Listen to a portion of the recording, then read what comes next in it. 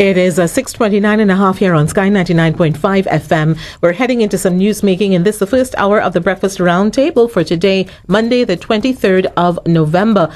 And we've got on the line with us attorney at law and member of the Police Service Commission, Martin George. Good morning to you, Martin George. Hi, good morning to you, Jeffrey. Good morning to you, Mr. George. Good morning, Dr. Wayne, and good morning to all your listeners throughout Trinidad and Tobago and the wider diaspora. Yes, Martin George is with us this morning because of a story that developed over the weekend. In the Trinidad and Tobago Guardian, we got a former National Security Minister and a former chair of the Police Service Commission weighing in on the very nebulous circumstances surrounding the Commissioner of Police, and they are arguing that this matter needs to be dealt with as expeditiously as possible, and that it probably may not take very much in order to have a permanent police commissioner, or at least to make the person holding that post put them in a permanent position. Martin George, as a member of the Police Service Commission, there have been ups and downs and, you know, back and forth with this issue of the police commissioner and someone confirmed in that position. We've had someone acting for almost a decade. Well, the thing is, not as long as a decade, because the point is, Mr. Gibbs, who was previously holder of the position, he was appointed permanently to the position. So it's not as long as a decade, but the point is, it's been a while that Mr. Williams has been in the position acting. Now, I just want to make the point the nation, Jesse May and Dr. Wayne and Edison, notwithstanding the fact that the current commissioner has not been appointed permanently, let's not lose sight of the fact that even in the acting position, he is still invested with the full authority, power, control, and financial autonomy of the substantive office of Commissioner of Police. When you act in the position, you act with all the due authority of that position. So I just want us to de-escalate this situation in terms of the concern that has been exciting or agitating the nation as regards the lack of a permanent appointment. So those are issues that of course need to be dealt with. They need to be dealt with expeditiously. But let's not use it as a reason for saying that someone is unable to function or function effectively in the position.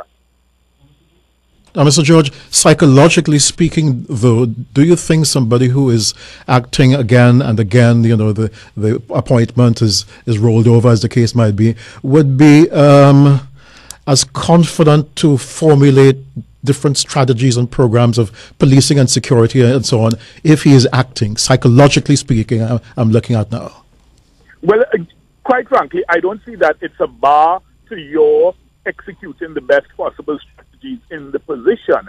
And in fact, I think this commissioner is on record recently as indicating that at this point, it does not make that much of a difference to him whether, you know, the permanent appointment comes quickly or not, you know, because at the end of the day, he has been executing his plans and programs, and it, I guess, would depend on each individual. But from what we have seen and from what we have heard from him, it does not appear that he is using this at all as an excuse to say, well, look, I cannot perform at my best or give my optimum strategies and plans for the benefit of the public. And I think that is exactly the way it should be. Because, as I said, you do have all the powers and, you know, privileges and authority of the full office. That said, Martin George, you know, the fact that he has taken that position, that stance, why is it that he's not been confirmed in the position if he is showing that he is willing to take on all the power, responsibility, authority, etc.? Well, that is a legislative issue, because when one looks at the Constitution of Trinidad and Tobago and the provisions governing this section dealing with the Police Service Commission and the appointment of a commissioner, there are specific things which have been set out by the 2006 and the 2007 amendments to the legislation, which require a process over which we at the Police Service Commission have absolutely no control in the early stages as it is now. It is now in the hands of NIPDEC as the authority which has to select a firm which can then begin the process of selecting a short list of candidates to then go through the process for the selection of an eventual commissioner of police. So you understand what we're talking about. And it's been more than 2 years now that the process has been stuck at NIPDEC's front door. I see the phone lines lighting up, and I just want to ask our callers to give us a few minutes to share some information first before you start wanting to put any questions to Mr. George on this particular topic, because he hasn't even begun to elaborate or elucidate on the issue. So please hold your calls for the time being. Now, Martin George, you just described that it's a very lengthy process before the Police Service Commission itself can begin to get involved in the choice of or the appointment of a police commissioner, as it were. In terms of NIPDEC being given responsibility, should that responsibility really reside there? Well, it's something that we have raised and we have questioned. In fact, we have wondered ourselves at that. However, it does not appear at this point that we are able to change it, because, as I said, what we really need is legislative change in the entire process. So I think that if the parliamentarians decide that they wish to bring the necessary legislation to Parliament and vote on it and have the process changed, then I think it's entirely up to them. But they have always said that, whether they're in the opposition and then in government and so on, they all agree that this convoluted process has to be swept from the board. What is the problem? Well, I don't know. Unfortunately, I'm not able to read the mind of politicians, and they've said so, and I understand that the present government has indicated that this is going to be an area of high priority. So I guess we wait and see how that pans out. Does the government need a special majority for this sort of thing, as far as you know, Mr. George? Well, the thing is, once you're dealing with anything that impacts upon the fundamental rights and freedoms of persons as set out in Section 4 of the Constitution, then there are certain requirements that would be set out there that would be special majority voting rights. This is something I think both sides have agreed in principle is needed. So I don't even think we're going to have an issue as to whether you're able to get any special majority or anything of the sort. So I don't even think the issue arises, quite frankly. But of course, we will have to wait and see how it's played out in the political arena. Because this is the reason I asked you what the problem is, seeing that both sides always agree that, we need a simpler process and we don't necessarily have to... This is the thing. But, sometimes when parties are in government, they then take a different view when they become in opposition. So that's why I'm saying let's hope that, the positions that were taken previously hold true, and that we can get some cooperation and collaboration, because at the end of the day, this is too important an issue for the nation for one to seek to play political football with it. We're speaking with Martin George, attorney at law and a member of the Police Service Commission, looking at the issue of the appointment of a police commissioner. Martin George, so there must be some movement in terms of the someone bringing amendments to the legislation or even brand new legislation to deal with this issue of the appointment of a police commissioner. But even... Yes, well, I think the current Attorney General indicated that this is an issue that he will be tackling shortly. So I would imagine that we will be hearing something more on it soon. Okay, and with regard to the vetting process and the interview process, that process, is the Police Service Commission involved in that at all? In that shortlisting process? No.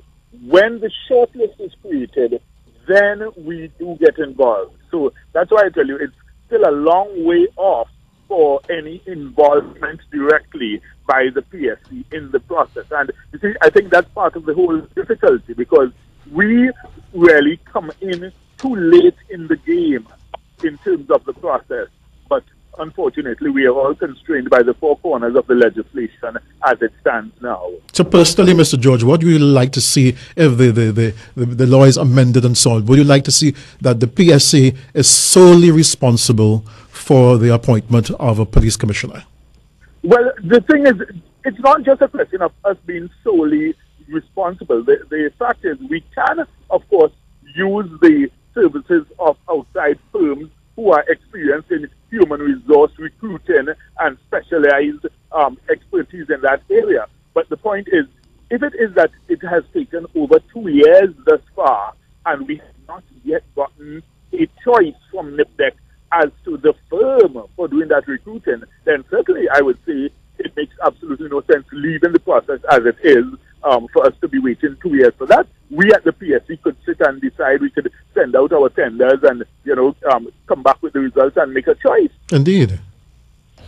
So, I mean, it's really ludicrous when one thinks of it that all this time we've been waiting and we haven't even selected a firm which will then now begin the process of doing a short list of candidates from which to then do the selection of the substantive office holder. That just following up on that point, then, is it that we don't have the local expertise to do these kinds of recruiting and assessment and screening of likely candidates? Must it be a firm that's outside of Trinidad and Tobago that does that? Unfortunately, I think this is one of the things in the legislation that we need to address, because the legislation speaks of a firm experience in the assessment of senior police officers or senior police management. So the thing is, by that criteria, you therefore eliminate quite a few of our local human resource experts who may not necessarily have the experience in assessing or recruiting senior police officers or senior police management personnel. But the point is, we are of the view that it's not necessary to have specialized police recruiting expertise, because at the end of the day, it's simply a human resource function. That's what I'm thinking. I mean, we do have firms who are specialists at executive recruitment, and you're looking to recruit a senior executive or the chief executive, the de facto chief executive for the police service. So surely a local firm who is used to recruiting chief executive officers or chief operations officers would be good enough to put in their bid. It's almost as if you're saying that the firm must be, if you are looking for a CEO of a bank, you're saying that the firm must be specialized in recruiting CEOs for banks. It doesn't have to be. Once you are a specialist human resource management and recruitment firm, then you will know the criteria, you will know how to set the parameters, you will be able to look at the legislation, look at what the requirements of the job are, look at the job specs, look at the performance and appraisal criteria, and then you will be able to design your questionnaire, design your interview to ensure that, look, you meet these basic criteria, and then now from your interview and, second round interview process, you would then be able to select the best candidate. Mr. George, this is a small country. They're making this as if this is the USA or some huge state, as the case might be. Because senior superintendents, who appoints these people, ACPs and so on, is that done locally or is that done from some foreign firm? Oh, I didn't hear you. This is a small country. And I don't see the need to go through this, these foreign firms and so on, because senior superintendents and so on, ACPs, aren't they selected locally? Yes. Well, exactly. What's the problem with the commissioner? Yeah, well, I mean, the point is, as I say, it's legislative at this point that we need to have some serious legislative change, and we need to do so urgently. But I want to reiterate, and I mean, of course, I'm just speaking in my personal capacity as an attorney, that I am of the view that, notwithstanding the fact that you are not permanently appointed, I don't think it necessarily means that one cannot give of the best, and I certainly think that this commissioner has made his position clear that he is, going to continue doing his job notwithstanding. This is Sky 99.5 FM, and we're speaking with Attorney at Law and member of the Police Service Commission, Martin George.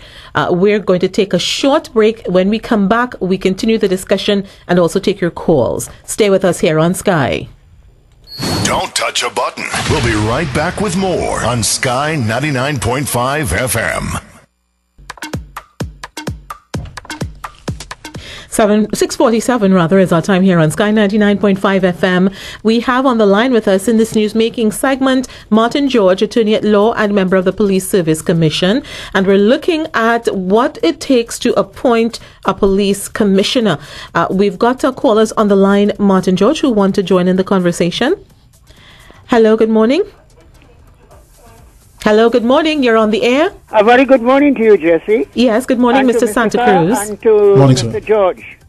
Hi, good morning. Mr. George, since it is that the acting commissioner of police has the authority, power, and privilege as that of a commissioner, does he receive the same salary as that of a commissioner of police? Thank you. Well, remember, when you're acting in a position, apart from getting your substantive salary, you would normally get an acting allowance. So you would have that added to what your substantive salary is. Okay, so and I don't think it would be proper to go into any further details Of course. The remuneration. Yes. Let's see who else is on the line quickly. Hello, good morning. Yes, hello, good morning. Yes, good morning. Yes, I'm waiting to get on. Yes, you're on the air. Go ahead, please. Okay. Mm-hmm. Good morning, Destiny. Mr. George, good morning to you, sir. I Good morning. want to If the make caller a could comment speak up rather a than bit, ask a I'm question. hardly hearing. Okay, caller, you need to speak louder because Mr. George can't hear you. Yes. I'm saying that I would like to make a comment. Yes, please go ahead. You're on the air. Okay.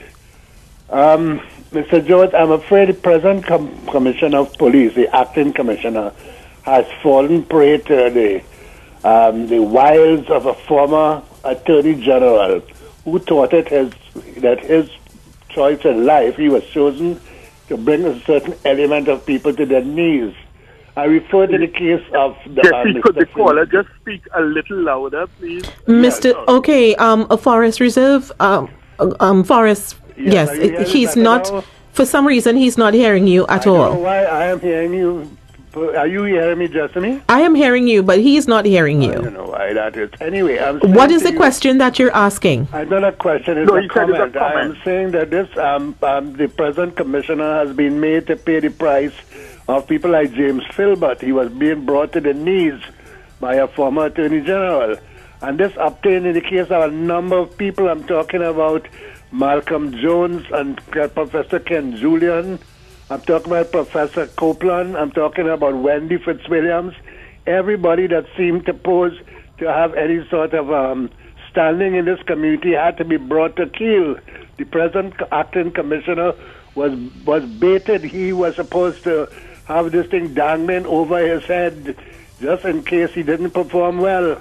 Okay, thanks very much, Forest Reserve. Okay, so did you get a gist of what he said, Mr. Yes, Martin George? I heard what he said. I'm not sure that it necessarily applies in relation to the appointment of the Commissioner of Police because, as I said, the kickback in this case has been based on the requirements of the legislation. So, But I think he was hinting at a politicizing of the position and the process. Yes, and the thing is, as I said, I can only speak in terms of what we have before us, and it's a legislative issue at this point. There are requirements that the legislation has, which we have to follow.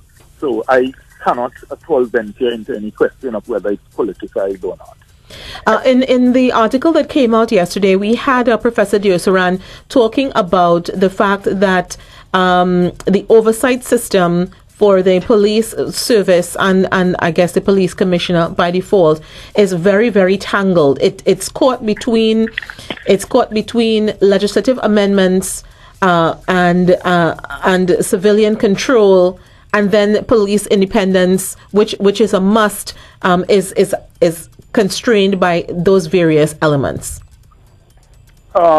Yes, the thing is, in terms of the oversight and control, the dichotomy really exists between the PSC and the Ministry of National Security. Yes. In that while we have the power to appoint, unfortunately, we are not the ones who set the terms and conditions of office.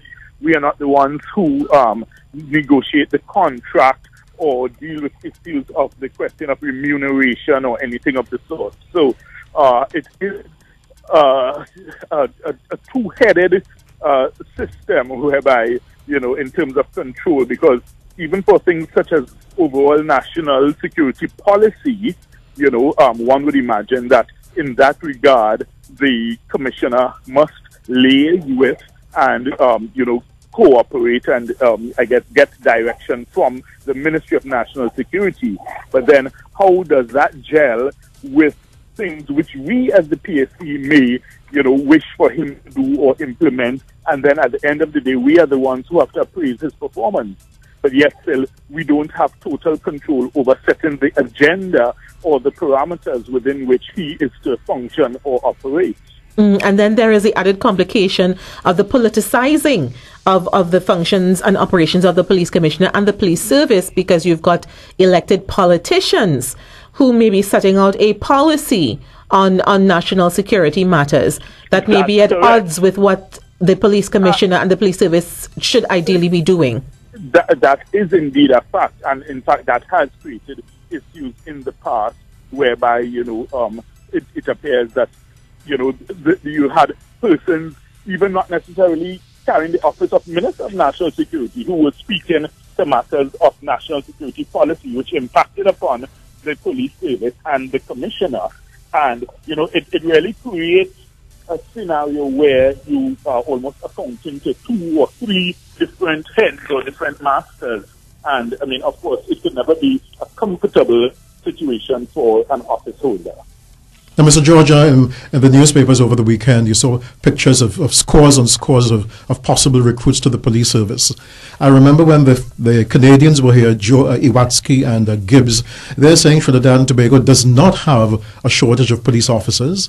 It is just how they are deployed and this kind of thing, because we always hear from the politicians and so on, oh, we need 200, we need 500, we need 1,000 more officers, and the case might be. Does the PSC get involved in that sort of thing at all? In terms of the manpower and strength, we would make inquiries. We would deal with it from the perspective of assessing how the commissioner and the deputy commissioners of police, how they manage the service overall from a human resource perspective. But in terms of giving a directive, no, we wouldn't get involved in terms of giving a directive. But the point is, if it is that, you are showing that your strength is short and you are not taking appropriate steps to improve that, then of course we can assess it from a question of how you are managing or not managing your resources and the service. We're almost out of time, but I just want to squeeze in one quick call before we go. Hello, good morning. Hello? Yes, Princestown, go ahead, please. Hi, good morning. To Mr. George, prior to the change of the legislation, the UNC had objected to the fact that the Prime Minister had a veto, and therefore he had some political influence over the selection.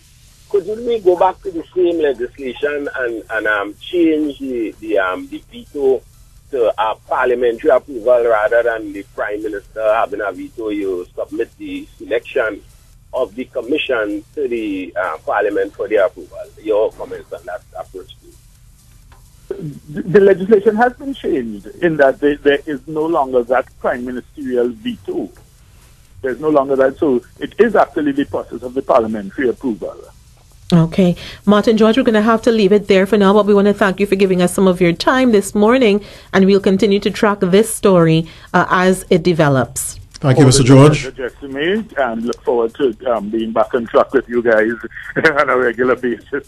Mr. George. Okay. Mr. George? Yes. Is your Christmas tree up as yet? No, I haven't had. He has no time to put up a Christmas tree. If he got 3 hours sleep last week, he got plenty. Not so, Martin? Yeah. But Anyway. I plan to deal with it soon. I hope you get some sleep too. Yes. All right. Okay, Martin George, he is an attorney at law and also member of the Police Service Commission, just giving us an idea as to how the police commissioner is This is going appointed. on too long. They must be wringing their hands at the commission. And we want to say thanks to Republic Bank Limited for making it possible to do this news update in this